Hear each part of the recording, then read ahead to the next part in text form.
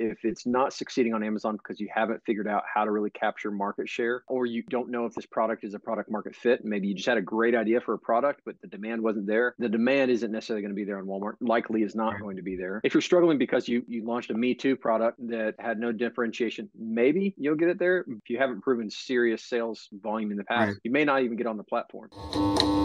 LeBron Hirschkorn here, your host of the E-commerce Mindset podcast. In this episode, I talked to Ryan King, who is the CEO of Blue Rise, a full-service agency focused on Walmart.com, as well as Daniel Solid, who is a seven-figure seller and also co-founder and president of Blue Rise. We talk all about Walmart, their experience with it. They're in it day to day, as well as should you be selling there? How do you grow your sales there?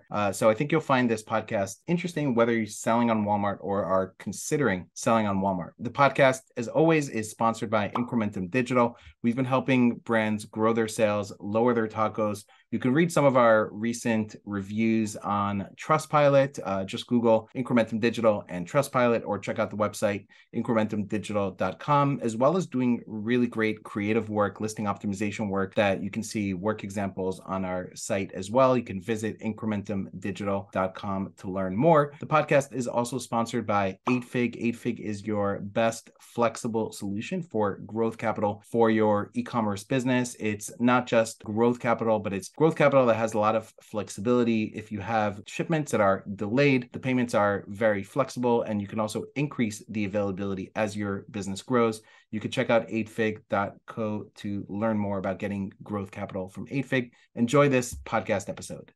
Okay, so we have with us on the podcast Daniel Solid and Ryan King. Daniel is a longtime e-commerce seller, has been selling in e-commerce since 2013, multiple seven-figure brands selling on Amazon and Walmart, and is president of Blue Rise, which we'll talk more about. Ryan King is a former pastor and CEO of Blue Rise and has been in the e-commerce space for the last 6 years. Welcome to the show. Thanks, Leron. Great to be here. Super excited to be here. Thank you. My first question is, how do you go from pastor to e-commerce? Great question. The simple explanation, kind of a lot of what I was doing was involved in, I guess, from the nonprofit space kind of perspective, in a lot of relief and development, those kind of things. And one of the things I saw in that space was, sustainable employment and just revenue generation was one of the things, often a symptom of, or a cause maybe, of some of the conditions around the world, and definitely some developing locations. And so e-commerce early on, when I was seeing what are some maybe transferable models that you could train someone in around the world that isn't geo-specific, that is virtual by nature. E-commerce kind of was starting to a little bit more. Amazon has that model, FBA, those things, and thought, man, this would be a great thing to experiment with. And then as I just experimented on that side, got the itch for realizing actually a lot of what I do is kind of the entrepreneurial, figure out the problem, find the gap. Loved getting to do it. And that's kind of part of why Blue Rise exists, trying to figure out how do we both provide value to clients and brands, but also how do we do that when we're able to produce models for others to repeat elsewhere, that they could scale up their own teams and do things around the world. So we love experimenting in that way. And that's kind of the transition. Cool. So what was the main kind of motivation to start a Walmart-based, let's say, agency? It's, I guess, let's say it's not the most popular type of e-commerce agency, considering it's one of the channels that, doesn't have the same sales volume as, let's say, people selling on Shopify or Amazon. What was the reasoning starting a Walmart agency? We were having conversations with some guys that used to work at Walmart and senior leadership there. And it was actually during COVID, I had this call with like the C-level guys at Walmart, and they were just trying to learn more about, like, we have a little round table of CEOs that run e-commerce companies here in Atlanta. And we were just realizing, like, man, we don't know a lot about retail. These guys know a lot about retail, but man, the Amazon community knows a lot about e-commerce, and they're trying to bring the two together. And so there was a push that they made us aware of, where like they were like, we want to start making our buying decisions in the future based on e-commerce data on our website. And so we're telling all of our buyers, they rotate the buyers every 3 years at Walmart so that they don't get like nepotistic and like getting bribes and stuff. Right. And so a lot of times these buyers just don't know like their category very well. And so to be able to lean on the data for e-commerce, they were like, we're requiring our buyers now to really push .com here at Walmart. So we were made aware of that. And then Ryan and I were talking about what he was just speaking to as far as like, our vision is to transform communities globally through our work in e-commerce. And so we're turning the profits back into, community transformation in impoverished parts of the world. And so that's why we do what we do.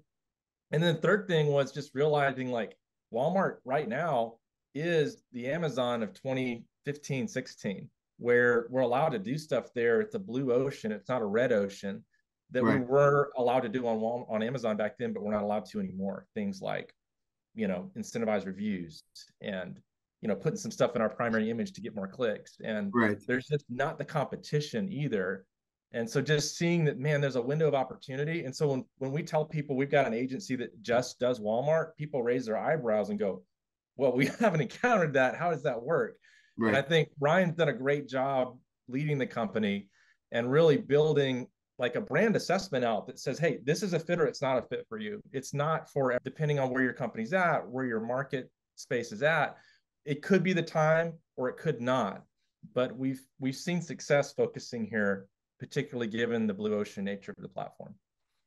Right. So you mentioned a few things I want to dive further into. One, which company's products, when is a good time to get into it? I mentioned another thing about reviews, incentivized reviews, and what are some of the things, that sellers can do today that, just like Amazon, where you could do incentivized reviews, eventually they took it away. And then also we talked a little bit about going from .walmart.com to retail, right? So let's talk a little bit first about when should somebody who has, an Amazon seller, let's say most of their revenue is coming from Amazon, when should they consider getting onto Walmart? And would you say there's any categories you would say that are not good, or types of products, categories that you would not recommend to go on Walmart? And actually, right before this recording of the podcast, there was a brand that I know that sells into that recently launched like 3-4 months ago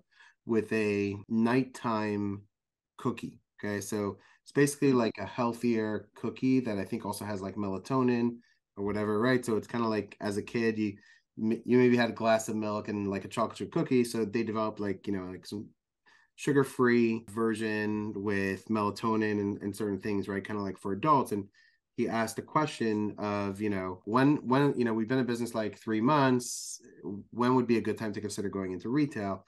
And one of the recommendations somebody made there is, hey, you should go on Walmart.com because the buyers are kind of looking at the data. That was like just looking at that right before we came on here to talk about Walmart.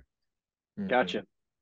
Well, yeah, those are great questions. I'll try and tackle through those without getting too far into the weeds. But let's start with the products or categories that you, let's say, wouldn't recommend, and maybe at which point should somebody consider adding a channel.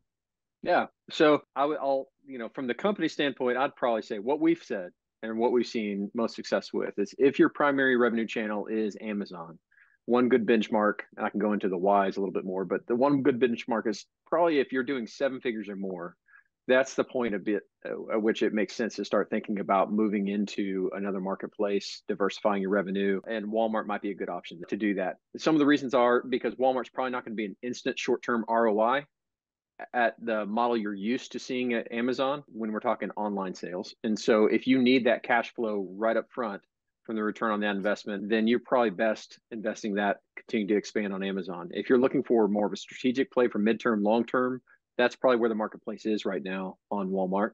Is Walmart not a, let's say, immediate ROI because you need to sell unprofitably to build up reviews, or like what are the main reasons? Because Amazon is no longer also an immediate ROI, right? That's true. So, true. But I would think Walmart could be easier and maybe less volume, but easier in the sense because less competition, etc. So what are the reasons why Walmart? We know about Amazon, right? It's very competitive. Right. I'd say. What about Walmart? Yeah. Sorry for stepping on you there. Yeah. I'd say all things the same. It is easier probably to rank. Again, there's some caveats there, depending on if you're competing against in-store offering, those things. It can be easier to rank, lower review threshold, all those things on Walmart. However, the time invested to learn the ins and outs of the Walmart platform in order to do that effectively is more difficult. And so if you're going to invest that time, whether it's opportunity cost of time invested, Or those kind hiring. of things, or hiring, or any of those things, what we would say is on average, we see probably about 4 to 12% of the revenue of an Amazon brand on Walmart right now. And so when you're considering what can I do to gain that extra 4 to 10%, whatever it might be, there might be a lot of other levers to pull on Amazon still Right. before you get to the point of saying, let's go to another marketplace where the rules are a bit different. Challenges might be different. The platform works, operates differently, all those things. And so, but once you get to that 7 figures, you might have the internal decision say, yeah, that makes sense. And you might either internalize it or partner with somebody to do so. That might be a reason. Another reason is to get onto Walmart right now. They're probably looking at, they've made application to the marketplace much easier than they had in the past. But that said, they're really looking for sales history. They want experienced sellers that can offer good customer support, legitimate product offering, all those things. So you're probably looking at minimum 6 months of sales history. I'd probably say a minimum six figures in revenue to be there. There's no clear cut criteria in that way, but that ups your chances. So for those reasons, more established brand over a period of time. If you're looking just for the e-commerce side, we can talk about later if you'd like as well. If your goal is different, if your goal is into retail distribution as part of your model as a business, there might be other goals and other reasons to go earlier. Right. But that said, Walmart buyers still look at Amazon stats too. Right. So that can be done either way, but that's one of the things. And how important would you say is, like with Amazon, utilizing FBA and getting that Prime badge, unless you're in a product that's too heavy or whatever, right, is kind of like critical to success, or really important, I would say. Even though you could still sell, you just convert less, but not really well. What about on Walmart? Like, what are you seeing as far as, how important is it to have that, filled by Walmart and Walmart fast fulfillment services? Yeah. Yeah, pretty important. At first, 2 years ago, 18 months ago, it was maybe your competitive edge as first mover advantage and can differentiate yourself, and you can start getting sales by doing it. Now it's more table stakes. 60 to 80% of the products on Walmart now are utilizing WFS and getting 2 to 3 day shipping, sometimes 1 day shipping there. So Walmart would say, for a good number of brands, when they utilize WFS and get the WFS badge, what they're saying publicly is you can see a 50% increase in GMV for doing that. I would just say we've seen that with a couple clients too, yeah, where like we've moved them from doing their own fulfillment to WFS and seen maybe not 50, but I mean, definitely there was that one brand we saw 40% growth on the SKUs that we did. If it's the right category, which I know we'll talk about it in a second. Right. I'd say one other thing I'd say is if you're fulfilling and you're asking, if a brand is saying, well, I've heard I can fulfill from Amazon, so why would I move it over to WFS? WFS is Walmart Fulfillment Services, what they call the equivalent. Pricing is about equivalent, everything, give or take. Lighter products might be a little more expensive on Walmart right now than others. There is word out there, people do recommend, and I've even heard from clients kind of horror stories of agencies on Amazon saying, yes, do FBA, fulfill your order from Walmart via Amazon FBA with an unmarked box, those kind of things. That is a violation of Walmart terms of services, and that will result in account termination. And there's really almost zero coming back from that, even with firms that specialize in reinstatement. That is the one hard one to come back from. So I would say if you're doing that right now, if you hear this, stop. Figure out another solution. Don't do that anymore, because even if you haven't been caught yet, it will happen, and that'll basically effectively end your third-party marketplace. Got it. So Ryan, one other thing too on the high level would just be like where you need to be incorporated to even open an account on Walmart. Okay. Sure.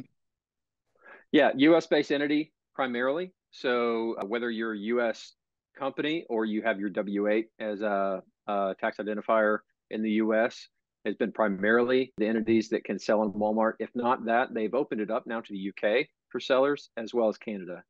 And so if you're in one of those regions and you want to know more about it, you can simply Google probably selling on Walmart Canada or from the UK, and there'll be announcements there from them.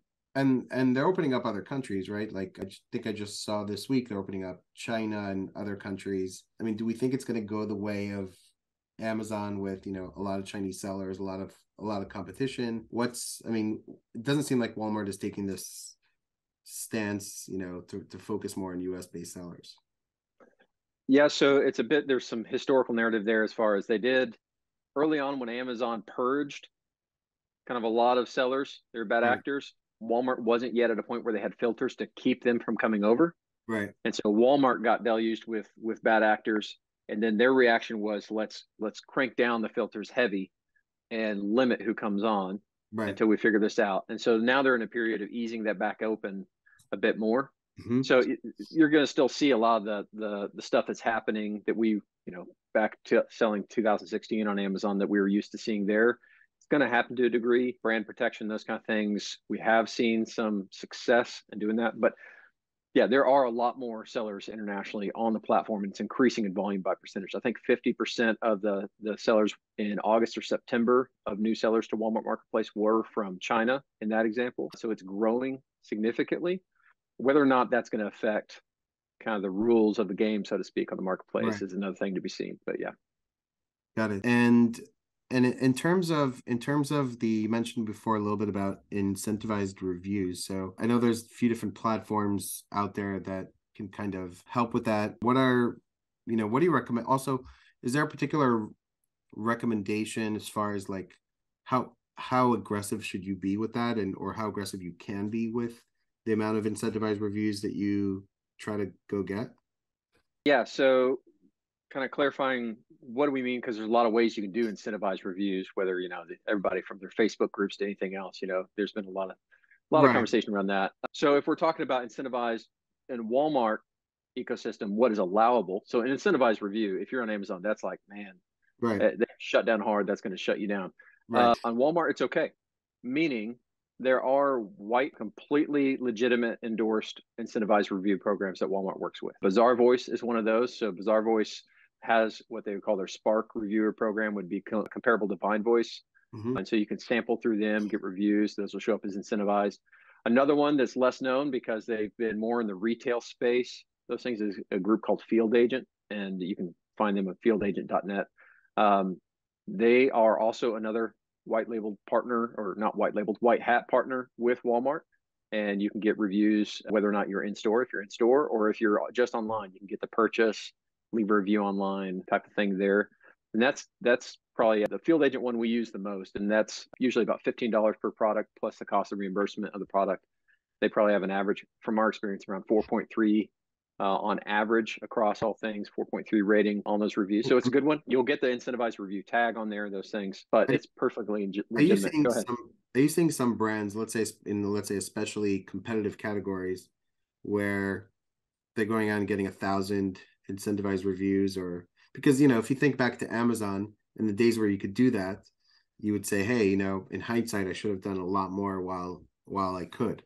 So I'm sure there's those Amazon sellers that are coming onto Walmart maybe with that mindset. Like, what are you seeing in terms of those brands that have the cash flow on Amazon to kind of take and invest into those reviews on Walmart in terms of like quantity?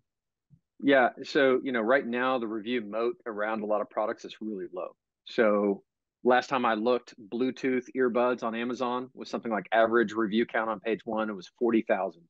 Average review count on Walmart page one was 800.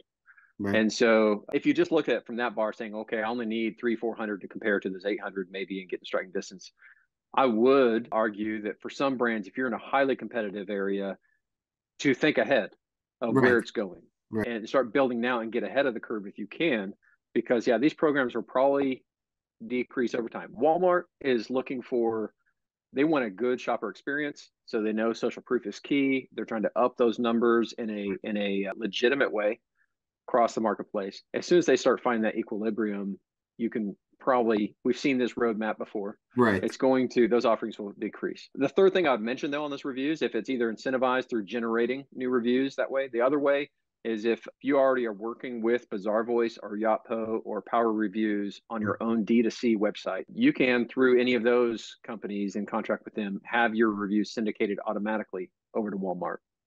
So that's something to look for. We've talked with people that have been with Yotpo and didn't even know that was part of the option. And all they had to do under their current contract was ask for it to be turned on. And so that's one thing to look at. If you're not one of those three, there is a fourth way, which is if you have legitimate reviews on your own D2C site and you're not with one of those other three, you can apply at a brand level with Walmart to have your reviews uploaded via CSV. And so there's a portal. We can give you the link later for your notes or something on the show. Portal you can apply as a brand. And then if you're accepted at the brand level and you fit their criteria, you basically bulk upload a CSV to their team, and those will be processed and up on your listings. So that's another opportunity to take right now that we just don't think, I mean, it's going to last. I mean, they're wanting to get the reviews now. You can go ahead and vote now. And that's why if you're on the fence, it might be worth stepping into the marketplace, just because, you may not see profitability for a little while just because of the low volume compared to Amazon, but you're building a moat against competitors for maybe next year when we're not allowed to do this anymore. Right. Yeah. And if we see the playbook Walmart's, utilizing, they launch first, kind of more limited to US people. Then they started to add Walmart fulfillment services. Then they opened it up to more sellers. They're allowing incentivized reviews. I mean, it's the exact same roadmap. Yeah. And there's also a lot of Amazon execs, right, who left Amazon to go to Walmart. So sure, it's the same playbook that Amazon kind of went through, and there's a purpose behind it. And they're not gonna let these programs run forever. Yeah. This is Daniel's theory here. Yep. I do, as an ethos in the company, they actually value relationship with the sellers more. Like, we actually get to talk to people in the categories that make decisions and develop relationships. So they're much more relational. You know how you're just not allowed to make friends at Amazon, really, unless it's under the table, because you're just not allowed to talk to decision makers. It's been a little different at Walmart. Now, on the other side, they don't have the systems that are as strong. So things are constantly breaking, and we just do a lot of problem solving for our clients to get basic things like variations working. But in talking with their C-level guys, they really are pretty pro-America, like culturally. Right. So I was, that was kind of my initial, like, referencing that, you thought maybe Walmart would be, more pro-America, limiting to the, outside countries or Chinese sellers, things like that. Right. And so that remains to be seen how they're going to go. But I know there's a lot of internal pull towards, let's prioritize American companies. Walmart customers too, right? Like, yes. Think about that kind of more patriotic, conservative type, maybe type shopper. That's right. From kind of what I think of. In talking to, because you're selling there, you have an agency there, you're talking to Walmart. Are they giving you indication of, like, okay, well, what are they doing or how are they going to kind of grow market share against Amazon, or, like, what is their plan to have sellers go from 5% to 15% of sales, Walmart versus Amazon? Like, are they sharing any ideas on how they're going to take market share? I don't know. I haven't been granted the roadmap there in some ways, but you can get some inference from, whether it's probably not, I wouldn't say I have a connection that's giving me the inside scoop per se, but, listening to earnings calls, looking at what they're doing on the marketplace, other things, I think some of the strategies are, obviously they rolled out W Plus program, similar to a Prime in some ways, that they've been rolling in value to. So they're really pushing heavy behind that as a program to incentivize loyalty in shoppers and bring people over. One of the interesting things as an impact of the recession or inflation as well is, I think it was that Q3 report, was their highest percentage of growth in new shoppers was in net income families of 100,000 or more. And so they were getting a different demographic coming to the website during that time because they're buying their staples for grocery, and that was what they were buying primarily. Right. But we'll see, taking advantage of those cost savings on staples to capture a higher demographic and disposable income. And then we'll see, can they keep it sticky over time to where that becomes the experience where shoppers stick around and they see value there? Yeah. That's one. I think the goal has been more sellers, more assortment, and higher quality on the assortment to get more eyeballs from shoppers. It's been another big one, and that's a big push. They want and that's similar to Amazon, right, Ryan? I mean, and so far, like, you're right, Leron, the path has been similar to Amazon. Right. Now, I think one thing that they're going to do a little differently, and this was, so I had a conversation with them a little while back, but what they've been doing with their C-level guys, but what I've been hearing and seeing is a real emphasis on their supply chain capacity, right? And so there's a reason they get so upset when you try to fulfill your product from Amazon. They want you using their supply chain. And Well, they yeah, I mean that. Look, it's totally understandable, right? Like, yeah.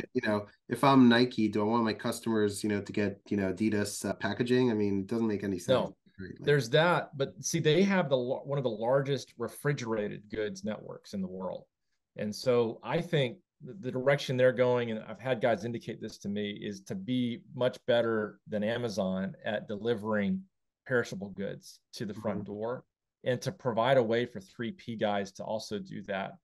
And there's a lot of 1P programs that are easier to get into than in store as well, that are already doing that. And so you're looking at the ability to pick up goods at Walmart that would be really expensive to ship via WFS or FBA, that you're able to offer a lower price point on, because you're leveraging their supply chain to get it there at a lower cost. I mean, we're all watching our costs go up on FBA fees, right? And it's getting borderline ridiculous. So for some of these products that are larger, I think, and refrigerated, I think we're going to see Walmart as a viable way to get it to the customer with more profit. Right. Like, I'm buying a couch or something, right? And I can go pick it up, or right. Buy it online, pick it up. Yep. Yeah, they're also, and they've already been deploying this, but utilizing, the stat gets thrown out there a lot, but they're, I don't know the exact percentages, they're within 10 to 15 minutes of over 90% of the population in the US with their super centers and stores. And they are converting space in those stores, in a lot of those stores, and piloting this out into e-commerce fulfillment space. And so you can see where they're going, where the puck is going on that, if you want to use a hockey illustration, but on getting that last mile delivery within 10 to 15 minutes of 90% of the population of the US, at least, which is still one of the largest markets. Right. They're going there logistically, I think, so that it attracts more sellers, attracts more shoppers. So they're moving in a lot of ways. Yeah. The last thing is they're going there from an ad standpoint too. They want to provide even 3Ps with third-party sellers with the ability to run ads in store to customers. And so, there's places and placements that they want us to be able to for in-person touches, aside from just on the website. So you're selling on Walmart.com, but you have an in-store ad for your product? Yeah.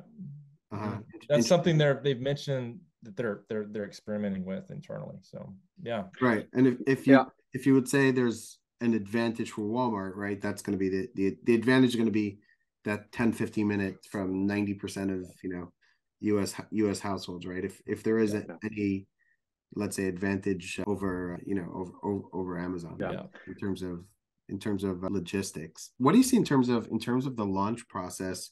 Is it pretty similar to Amazon, where it's algorithmically, if you launch strong, great velocity, you get more traction, more ranking? What does it look like in terms? I mean, I'm assuming just in general, sales velocity, conversions, right, help you rank, but is it pretty similar? Are people doing like URL kind of ranking initiatives, keyword embedded stuff, like kind of like say you used to do more of, or deep discount coupons, things like that, giveaways for launch purposes?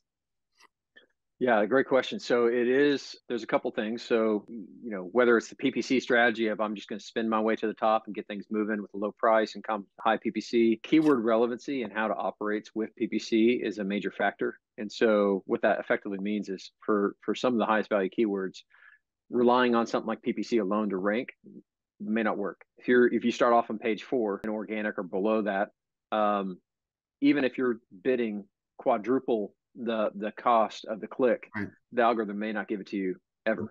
And so now that caused a lot of people to lose their shirts before they went to a second bid auction last August, because Walmart effectively would gladly take your $4 bid to put you in position 100 in the sponsored placement. But PPC has to be done along with organic signals. So we do see the algorithm reward conversion and interest, as demonstrated by just click through and add to cart even.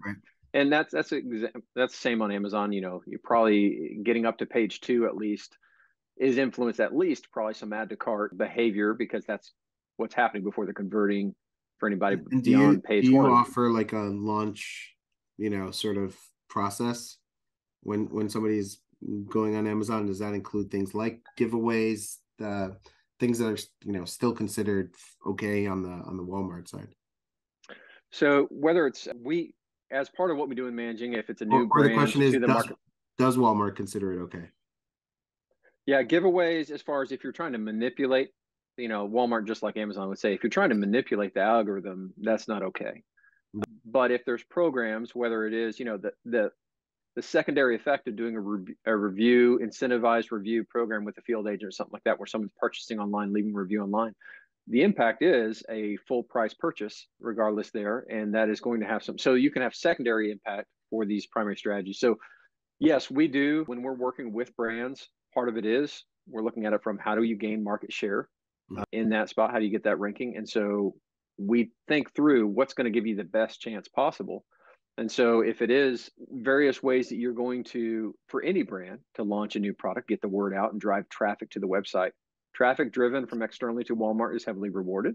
They're optimized differently than Amazon. Both of them love Google traffic. For Walmart, you could argue, is more heavily optimized for Google than Amazon. You can see it by what their criteria are for title length and different things for SEO for each listing. I was looking at SimilarWeb to see sources of traffic to Walmart, and back in November, 43% of traffic to Walmart's site was from desktop search, which is largely Google. And you can also see in how they serve up Google Shopping ads for free on their own dime, not on the seller side, as well as organic listings. So they're focusing on those things. So anything you can do that drives traffic to the website, eyeballs, click through, add to cart, conversion, those are all very helpful. And they see usually a higher impact on Walmart than you might see on Amazon because the volumes are still a little bit lower. You need less velocity. Yeah. And so that's big. And doing that in tandem with PPC is helpful. And so both those would be things we recommend there. Offsite traffic is a great way, but you do have to your point of keyword embedded URLs, that there is no attribution right now. There's no native attribution link in Walmart. And so there is a way you can do if you're already on the website, and you have to double check to make sure your brand is indexing, the product is indexing for certain keywords.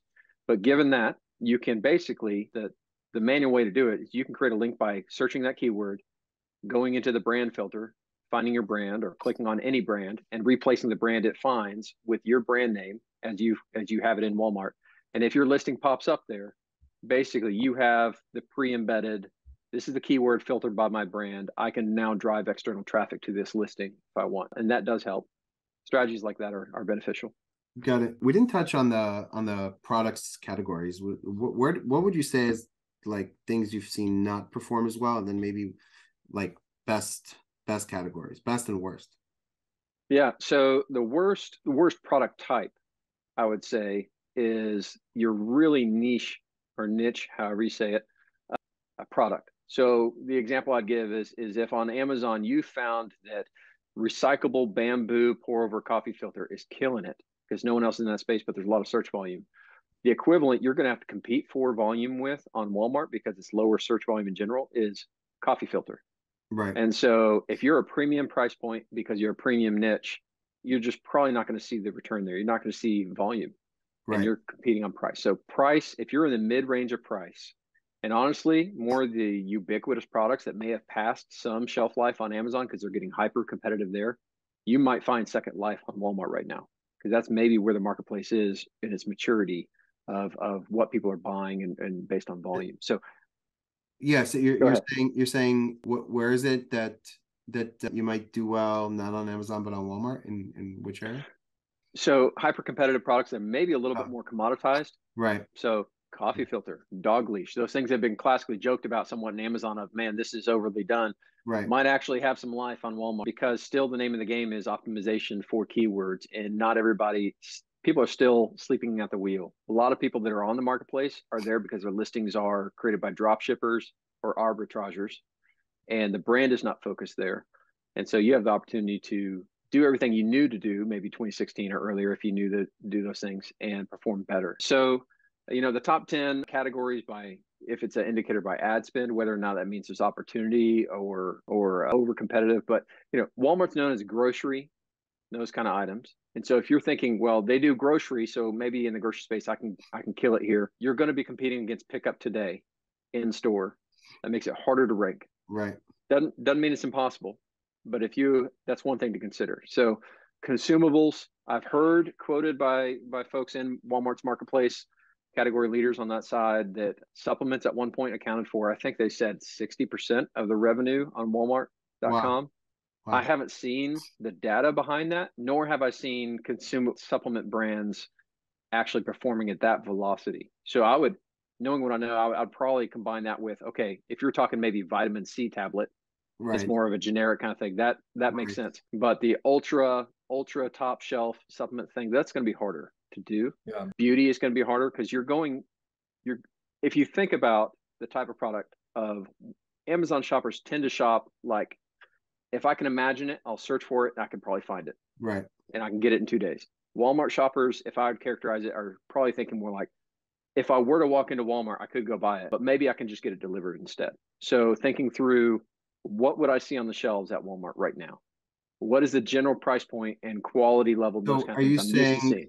So are you saying that you would think Walmart has a higher percentage of branded searches than category type searches? They have a lot of branded searches, yes. And you can't conquest brands really on Walmart.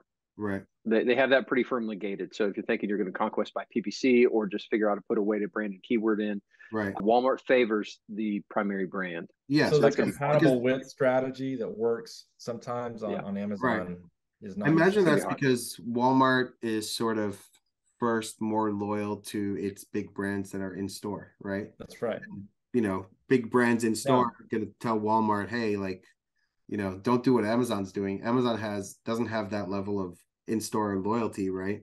So like anybody can bid on anything. Walmart has a little bit, some of those bigger brands, maybe if they're big enough could, they're currently more important than the online revenue, I guess. And, right. But we onboarded an aggregator at one point to Walmart, and it was the non-specific niche SKUs, the broad ubiquitous things like jars for your kitchen and paper bag, things like that are just like, what? There's no way this would work on Amazon right now. Right. Or the things that did better than the niche down stuff. Right. And I could speak for our brand. I mean, we sell in sports and outdoors an extremely ubiquitous product, right? You know what product it is, Leron, because we just onboarded with Incrementum this morning. Actually, the timing of this call is really funny. And we've kind of been sucking at our ads management internally on Amazon. So we hired Incrementum. We're sitting at like 20%, 21% tacos right now on Amazon, and we're trying to get that down. Right. But on Walmart, now it's only 7.2% of our sales on Amazon, but our tacos is only 12%.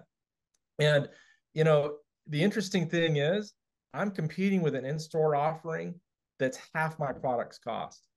And I'm also competing with a bunch of other guys that I'm 30, 40% higher than, and we're still selling enough to make it worth our time for sure.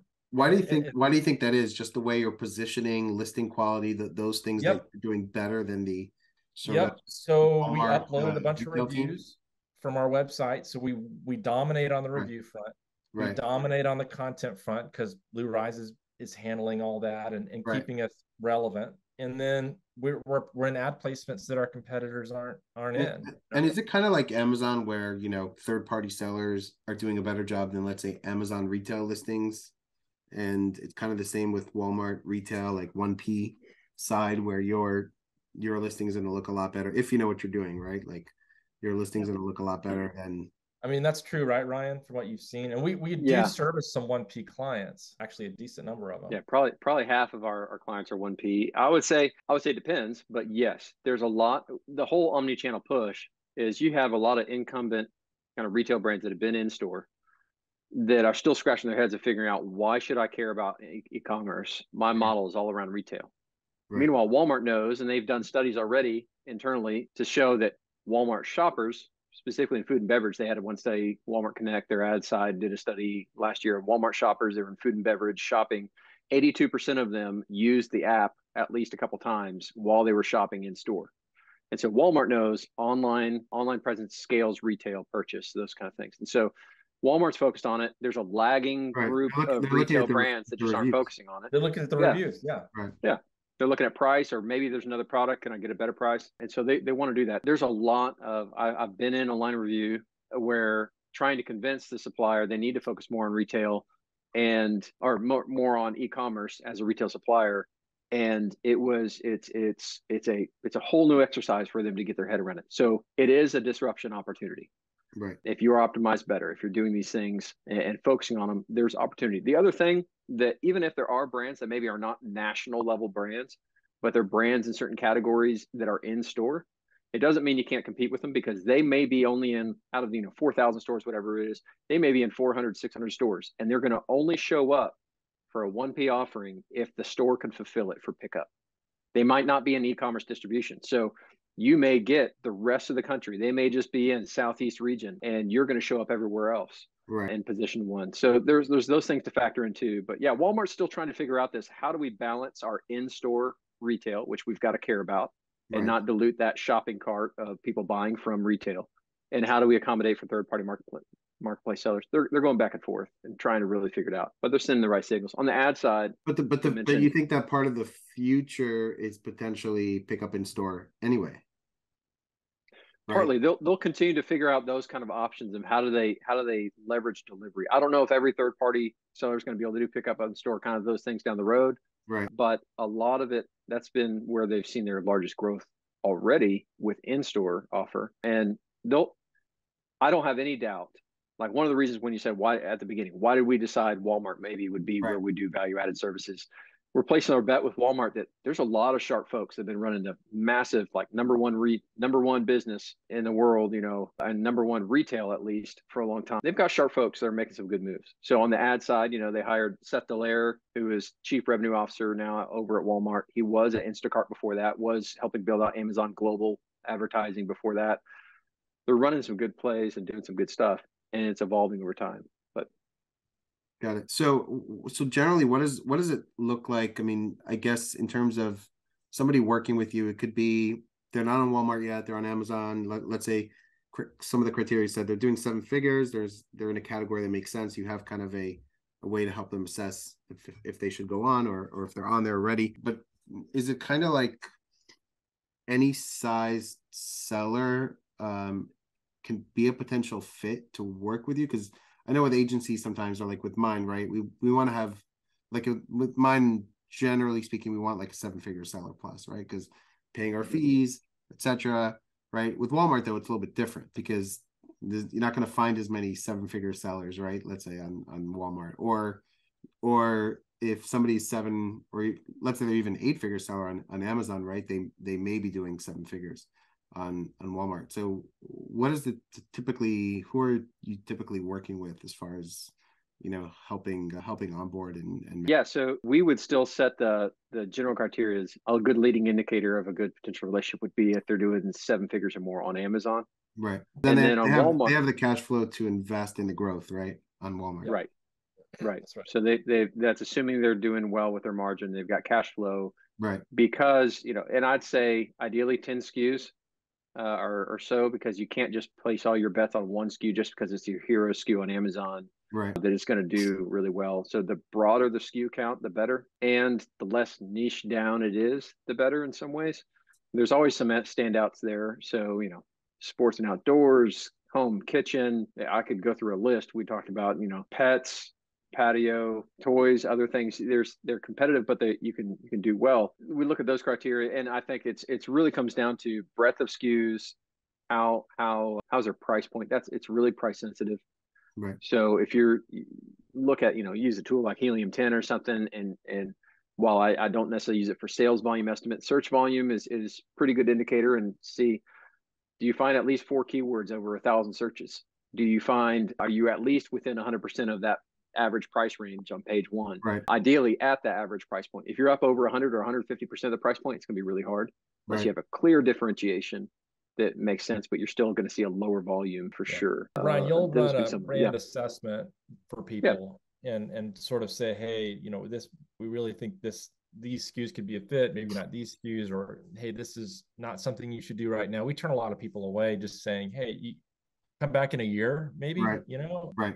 or because hey, I would say, like, let's say sometimes maybe we see this. I imagine maybe some people are struggling on Amazon. They're thinking, hey, maybe we'll go to Walmart.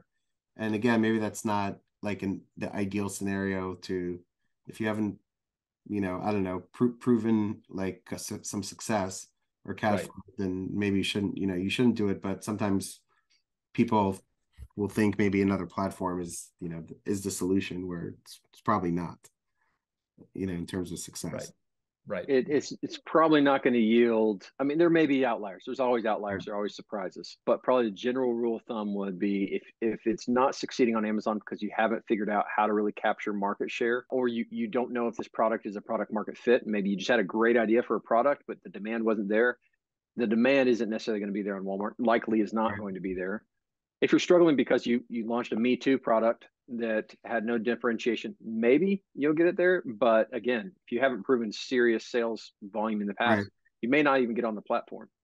So I would probably advise one of them, hey, try a different product rather than try a different marketplace, and learn, get cash flow going on Amazon potentially before we start looking at Walmart. As again, if you're dependent on that short-term ROI, that cash flow from Walmart, it's going to be a much smaller subset of products that are really going to do that well right off the bat. Yeah. To kind of end off, any predictions? I mean, there've been different rumors or like predictions, maybe Walmart will buy Shopify, they kind of partnered with them, right, to be able to help people launch or on Shopify right into Walmart. Any predictions in terms of, some potential acquisitions or where some things that Walmart will be doing, you think, in the space, or let's say 2023? That's a good question. I don't know if any acquisitions would be coming in. Their MO is usually they'll white label something. Like this year they rolled out with Ibotta, which is traditionally in the CPG space. You can get rebates. We talked about rebates and how do you do. Walmart doesn't have coupons because they advertise themselves as a brand, as a low cost leader. They don't do couponing, but like Ibotta, they basically white labeled their software for, I think, the next 5 years or so. So if you work with Ibotta, then you can, on your listings on Walmart, you can get a rebate checkbox for every purchase. I don't know if there's going to be any. I mean, they already have infrastructure and logistics. They're killing it there. I think I'm surprised constantly with what they do. I don't know what acquisitions like buying they take. Jet.com, They bought Jet, and people would argue that was a waste of money, those things. But it was acqui-hire in the end, whether or not that was their original intention or not. But they got a lot of staff there, and whether or not those staff stayed on, you could argue it helped over time. I would assume they're going to be less likely to do a major. I would be shocked if they bought Shopify. I don't see the signals there necessarily. Yeah, I don't have a big bold prediction because I'd be shooting from the hip on acquisitions. I do think what they'll do is we're going to see more ad placement opportunities. We already have heard. We're going to see things like negative keywords that get rolled out over this next year. We're going to see things like video ads. We're going to see those things start increasing. So we'll see more opportunities to compete. So I think we'll see more likely more volume on the site, and the advantage is going to go to those who are taking first mover advantage if it makes sense for them. Yeah, and my prediction is that more and more e-commerce brands are going to be prioritized for placement in store. Even their first call of open, what was called, Ryan? Open call, which is like, hey, if you have a product idea, come and show it to our buyers. And guess who got prioritization? Existing Walmart.com 3P sellers. And so they're going to continue to try to let data make some of their purchasing decisions. I think they're going to continue to do more regional buys where it's like, hey, you're doing well on our website compared to the competition, compared maybe even to an existing brand that they have. So we're going to try you in the southeastern U.S. or if they also have the data on where people are buying from, right? Exactly. And so they're going to do more. They're going to continue to do more of merging the retail and the online in terms of how they make decisions for buying. And so there's 1% of SKUs on .com we're seeing get considered by buyers. And And I think they're going to continue to follow Amazon's path with how the e-commerce side works. But the part that's kind of interesting is how does the retail side connect in? Right. And they're continuing to do more and more and more of that. And so that's where we come in, is really helping navigate those relationships at Walmart, because they're relational, unlike Amazon.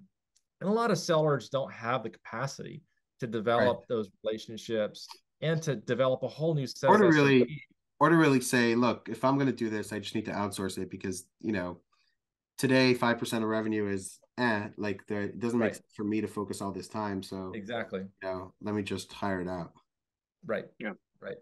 Yeah. I will make one other prediction, I guess, as I think about it a little bit more, stewing on it. I think that the perception of Walmart, you know, Walmart's is a low-cost leader. They will always fight for that and always fight for the shopper in that way. But the perception of value, of the quality, or the demographic, those kind of things, I think there's probably going to continue to be pushes over the next year to heighten that in the eyes of the shopper. So that you know, someone who's more interested in luxury or convenience-based shopping, not just low cost. I think you're going to continue to see moves that raises the Walmart brand overall into that marketplace, because they see that's where a lot of the disposable income is going to be. Right. And the most recent evidence of that for me is the Amex Platinum card, right? The personal one. Guess what's included? A Walmart Plus subscription. You know, and that's a high income, high credit score card right there. And they, you know, Walmart must have reached out or whatever, but there's a deal now for that. And I'm going, okay, they're targeting a different demographic. It's a smart move. Yeah, for Walmart. Great. What are the best ways people can get in touch and talk with you about their brand? Yeah, you can go to bluerise.com. It's BLUERYSE, because every e-commerce agency has to replace their I's with Y's, I think. And then you can go to LinkedIn. I'm LinkedIn. You can hit us up there. Reach out to me, Ryan King, Blue Rise. You can reach out to us by email. Just connect at bluerise.com. Any one of those ways, we'd be happy to talk to you if it's answering questions, or we're also active in other communities as well and can answer questions there. Excellent. Great. Thank you so much. Thanks, Leron. Wonderful. Thank you, Leron. Thank you.